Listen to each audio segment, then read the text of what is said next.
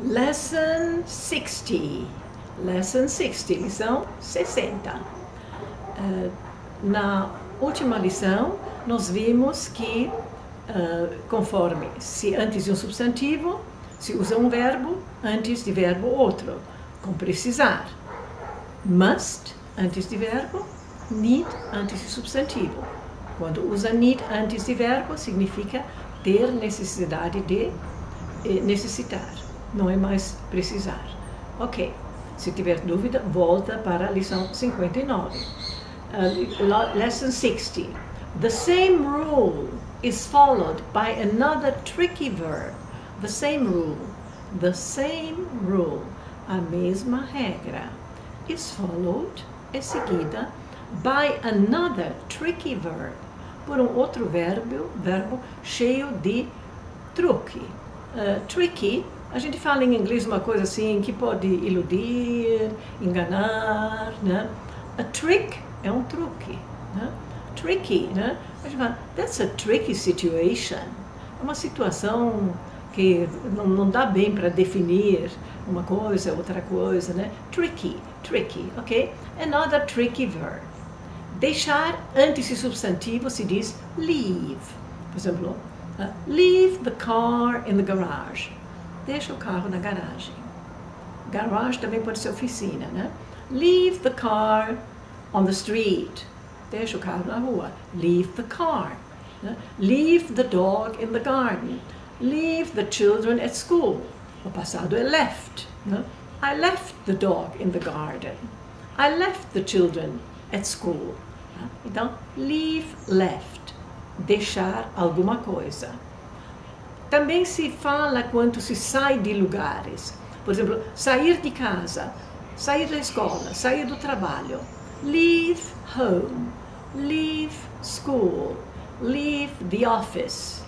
Office, lembra como ofício? Não vai falar office, que não vai ser entendido. Office, leave the office, leave work, okay? Leave the country. Leave Brazil. Então, antes de substantivo, vamos falar leave, para deixar. Antes de verbo, se acostuma dizer let. Let go. Deixa ir. Deixa ir. Isso a gente faz assim, solta. Let go. Let go. Deixa ir. Solta. Let go of me. Let go of me. Me solte. Me solte. Let go of me. Let me see. Me deixa ver. Let's have lunch. Vamos almoçar. Let him pay. Deixa ele pagar. Don't let her drive. Não deixa ela dirigir. Don't let them wait. Não os deixe esperar. E vocês têm o famoso let's go, não é? Escolha aí algumas frases e repita algumas vezes. Pode pegar só um módulo, mas por exemplo, leave the car, leave the dog, I left the children, I left my book, I left the umbrella. Deixei, antes de substantivo. 3 frases com substantivo. Repita algumas vezes e esqueça a regra. Depois com let. Let go, let go, let me see, let me help, ok? Basta decorar 3 frases de cada exemplo.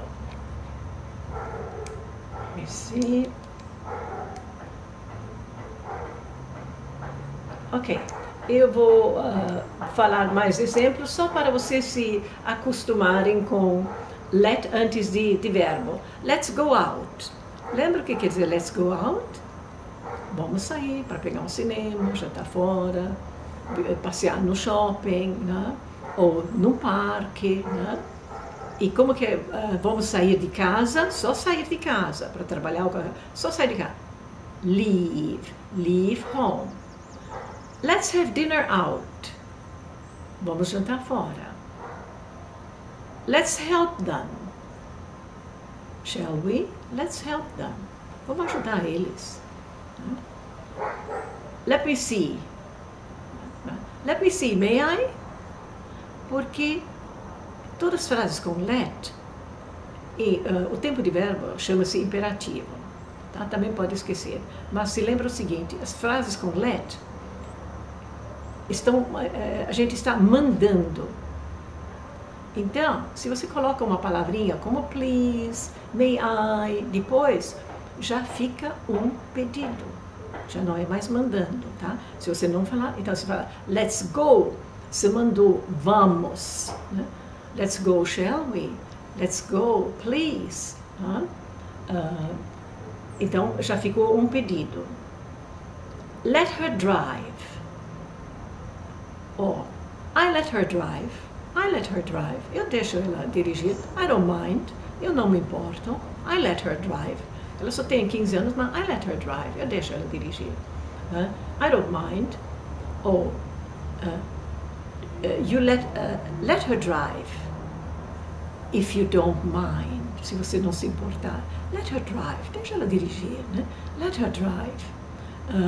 Let her see. Deixa ela ver. If you don't mind. If you don't mind. Se você não se importar. He let me use his car when I was in town. Você vê, ele me deixou usar. He let me use. She let me see her new home. She let me see. Please, let me know. É uma expressão muito usada, quer dizer, me informe. Me informe, em inglês você fala let me know. Me deixa saber. Pode falar inform me, mas já fica muito sofisticado. Né? É mais informal fazer let me know. Eu te informo. Como seria eu te informo? I let you know. I let you know. Let it be. Até tem uma música dos Beatles. Let it be. Let it be. Deixa estar. Deixa estar. Deixa para lá. Let it come. Let it come. Deixa vir. Deixa vir. Let him leave. Você vê, nessa frase nós temos os dois deixar junto. Deixe ele deixar. Em verdade, deixe ele ir embora. Let him leave. Né? Também podia ser let him go. Deixa ele ir. Let him go é deixa ele ir. Let him leave, deixa ele ir embora. The mother let the children go camping. The mother let the children go camping. A mãe deixou as crianças irem acampar. Who let the dog in? May I know? Who let the dog in? May I know? Quem deixou o cachorro entrar? Posso saber? May I know? Who let you in? May I know? Quem te deixou entrar? Posso saber? Who let you in? Who let you in? May I know? I let them play ball inside. I let them play ball inside. If that's all right with you. Eu deixei eles jogarem bola dentro de casa, provavelmente. If it's all right with you. If it is all right with you. If it's all right with you. Se estiver certo com você. Tudo bem com você? Assim, vou fazer isso. Tudo bem com você? If it's all right with you. Ok. Percebeu? O shall I, shall we só se usa com I e we. Não pode usar com as outras pessoas. Tá? Quando uma pessoa for apresentada como Mr., por exemplo, Mr. Smith ou Mr. Johnson, tá? Quando você falar com a pessoa, fala no fim da frase ou no início Sir e Ma'am. Também, quando não conhece a pessoa, ou ainda nem foi apresentado, assim, May I help you, ma'am? Né? Ou Let me help you, ma'am. May I? Esse may I me dá licença, né? Let me hold the door for you. Let me hold the door for you. Deixa que eu segure a porta para você, ok? Allow me, permita-me. Então tem umas frases assim que transformam a ordem, o mandar, em pedido. Você fala please, may I, shall we, shall I, allow me, ma'am, sir, né? If you wish, se você quiser, né? If you care, se você se importar, né? Agora, quando você está mandando e você quer falar faz favor, Mas você quer se impor, aí você fala will you, né? Por exemplo, shut up, will you? Cala a boca, por favor, né? Então, é mais ou menos rude, né? Vocês têm de entender, né? Não fala. Ok. Please try to say in English. Please try to say in English. Mas we are going to do this reading. We are going to do this reading. Okay, let's read. Let's read.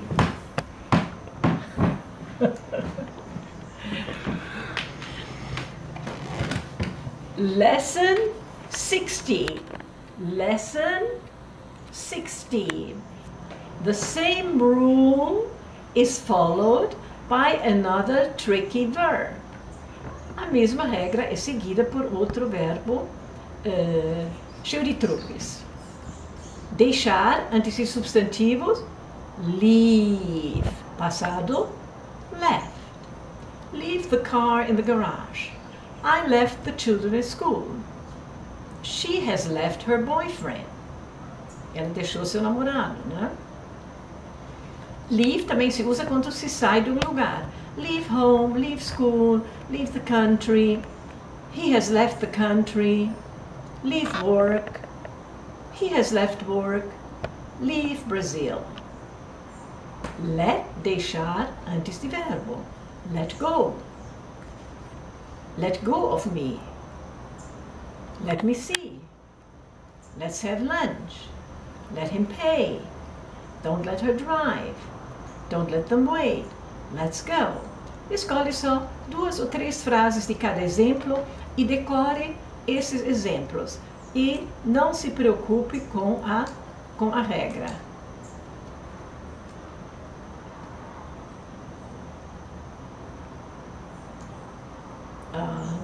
Aí tem mais exemplos, se quiser praticar com let, né? Let him go, let's help, let's go out, let's have dinner out, shall we? Let's help them, shall we? Let me help, allow me, let me see, may I? Você vê, aquelas frases pequenininhas depois da ordem já transformam em pedido. He let me use his car when I was in town. Você vê, o passado de let também é let. Aqui, he let me use his car. Ele me deixou usar seu carro when I was in town. Quando eu estava na cidade. She let me see her new home. Ela me deixou ver sua nova casa. Muito usado, let me know. Me informe, me deixe saber. Please, let me know. Por favor, me informe. I let you know. I let you know. Você vê, antes do you, o T fica forte. I let you know. Aqui em cima, please, let me know. Você quase não escuta o T. Agora aqui sim. I let you know. I let you know. Let it be. Deixa estar, deixa para lá. Né? Let it come. Deixa vir. Let him leave. Deixa ele ir embora. She let him go. Ela o deixou ir. The mother let the children go camping. A mãe deixou as crianças irem acampar. Who let the dog in? Até tem uma música que fala assim, who let the dog out? Who? Quem soltou o cachorro? Quem? Pode ver no YouTube que tem. Escreve no who let the dog out? Aí vocês vão ouvir a música. Who let you in? May I know? Quem te deixou entrar? Posso saber? I let them play ball inside. Eu deixo eles brincar com a bola ou jogar bola lá dentro. If it's alright with you. If it's alright with you. Se estiver certo, se estiver bom com você. Aqui tem mais umas explicações que vocês podem pausar e ler tranquilamente, tudo muito fácil. As palavras gentis que podem ser acrescentados. Alguns exemplos com it também. Let it be, let it happen. Let it happen, deixa rolar, deixa acontecer, né? Let it come, deixa vir, stop it, pare com isto. Aqui uma pequena explicação que vocês podem dizer. Ler tranquilamente, parar, ler tranquilamente. Please try to say in English. Por favor, me informe. Please let me know. Eu te informo. Eu te informo.